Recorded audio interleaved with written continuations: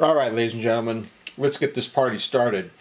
So when you have a watch, you don't want to just go by first impressions. The longer you have the watch, such as this Tudor Black Bay GMT, the longer you have it, the more you figure things out.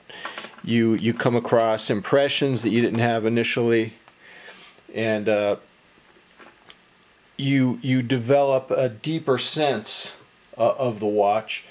And I want to thank Lee, all the way from Santa Fe, for sending me this. I got to know Lee through my channel several years ago, and very flattered that he would send this to me. He wanted to teach me a certain lesson about timepieces, and I think the best way to describe this lesson is with an analogy he used. You know, he knows I've been curating my hobby,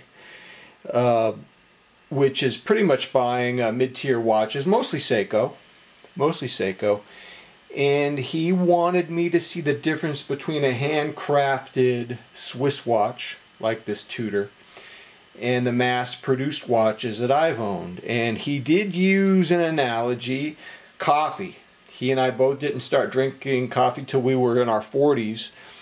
And he said, you know, I was cool drinking Starbucks initially, you know, this mass-produced coffee in a vat. But eventually, you know, I started using a burr grinder and using freshly roasted coffee beans, and now I only use an AeroPress, and I can't go back. I can't go back to the mass-produced. And so for a lot of us who love watches, who think about watches all the time, surely we have a deep interest in the bang for your buck proposition of a mass-produced watch and a handcrafted artisan watch with all the lineage and heritage and all of that. You got to really love Tudor, because it's for the true watch lover, someone who's not interested in having the big name. You know, it's Tudor. It's kind of off the radar for a lot of people. Let's look at that handset there. Very interesting. You can see the red.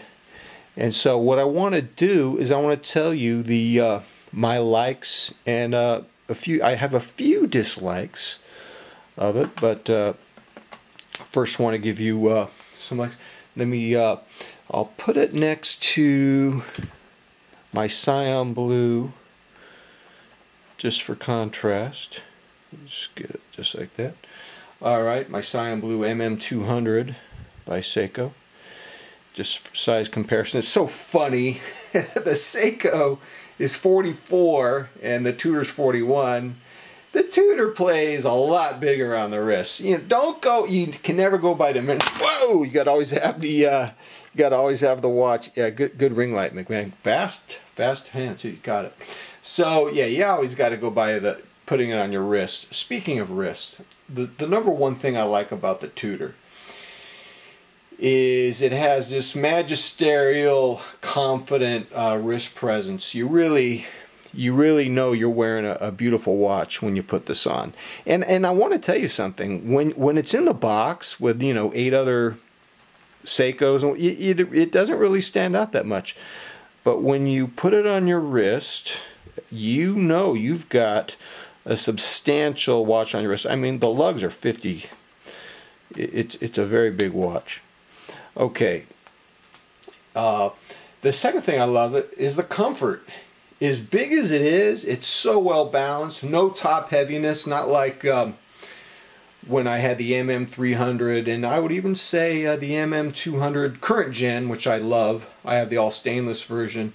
Is a little top heavy. It's not too bad, but this is definitely this Tudor is definitely well balanced, and I love the comfort of it. Number 3, this is huge. I love the build quality. There's no compromises anywhere. The bracelet, the crown, the bezel, the lume. You can tell this is a handcrafted watch and it's not mass produced. And it's really the lesson that was imparted by Lee, you know, using his coffee analogy. You know, how do you go back to mass produced coffee when you're drinking the good stuff? And that was the lesson that he imparted there. I love the service intervals. Lee explained to me, when you get a Tudor, you don't mess around. You send it directly to an authorized Tudor place, and about every 7 years you're going to spend $500. That, for everything I know about servicing mechanical watches, especially a Swiss luxury piece, that's really a good service interval. I don't have a problem with that at all.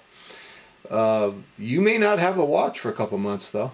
So do you have a little G-Shock in the back room you can put on while you're waiting? And so that's number 4. Number 5, I love that you can buy variations of this watch. This Tudor, you can get, you know, there's non-GMT versions, Heritage 41. There's a lot of versions. I've been looking at them.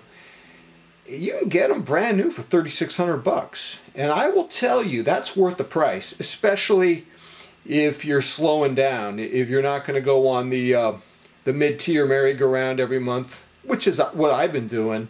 I've been spending about $6,000 a year on the mid-tier merry-go-round, and if you wanted to slow down, you know, this is worth $3,600. I mean, I know what Swiss luxury timepieces cost. I know the range. It's definitely worth $3,600 brand new. You know what's crazy? There was an all red dial one. I was looking at it on eBay. It had never been worn. I don't remember all the details. It was someplace in Orange County. Had 100%. They sold it for $2,800. Someone got a brand new one for $2,800. You can get deals. You know what's interesting? You can't get the same deals on the one that I like best, the black base steel. It's I think it's in demand. That's my sense, is that it's in big demand. So let me give you some dislikes about the I have about the Tudor. Well, first of all, I wouldn't get this particular model. This is Pepsi. I can't deal with Pepsi on any watch. It drives me crazy. Who knows why? I don't know why that is. Don't like the Pepsi two-tone bezel. I don't like the numbers, 2 through 22. My brain just goes, that doesn't make sense. Now, what's interesting, I prefer the all-red bezel, and the numbers are different, 10 to 50. And I would definitely prefer 10 to 50 on the bezel. So the bezel doesn't work for me on this. 2, let me show you. I don't like the snowflake hour and second hand. That's what they call them. They call them snowflake. I'm not a big fan of the snowflake. For me, the snowflake, I was trying to tell, what does it remind? It reminds me of a weapon that you would see hanging in a medieval castle, and that freaks me out. The hand, the so-called snowflake hand, reminds me of a weapon, a medieval weapon. You bludgeon someone with it or something. And that wouldn't work for me. That would not work for me at all. No way. So the other thing I want to tell you about this Tudor, my last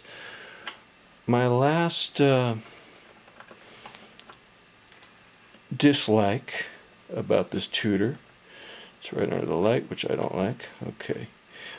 The last dislike I have of the Tudor, it's too busy. I find it to be too busy, this Tudor Black Bay GMT. When I wear this watch, I feel like I'm a one-man band. I got a banjo, trumpet, stomp stick, tambourines, kazoo. And then when I just wear my Seikos, the design language makes me more serene. The design language, it speaks to my reptilian brain more. Let me see if I can get that. I don't like that ring in the dial. It's giving me anxieties. I think the busyness got to me. And so I think I must have a nervous personality, and there's something about the design language of Seiko that calms me down. Oh, what are you saying, McMahon? That Seiko is the equivalent of Prozac? Is that where you're going with this, brother? Huh? No, sir. All right. So I like design language. So here's some of my final thoughts. So Lee challenged me by sending me that Tudor. He challenged me. He sent me this Tudor, and honestly, I got depressed when I got it, and I realized that the hand craftsmanship and the quality for $3,600 was all there. And you know, here I am spending $6,000 a year. I mean, he really challenged me. Here I've been spinning my wheels. And what's so funny is I now appreciate, not by reading literature, but through firsthand experience, I really appreciate the glory of a handmade Swiss watch. And I really understand it on a deep level. And I feel really challenged by buying you know, mass-produced watches over and over and over again. And so I started thinking, well, what would you do? Because as I was looking at the Tudor, I was saying, you know what happened to me? I'm not going to lie to you. I ended up falling in love with my Seikos even more. The design speaks to me more. I would like to slow down though. I think to get this build quality, I'd like to get maybe a Grand Seiko Sport. I don't know, or maybe I would get the Tudor black base steel. But I'm humble. I want to thank Lee, and I'll give you more thoughts on this later. Until next time, I'm out.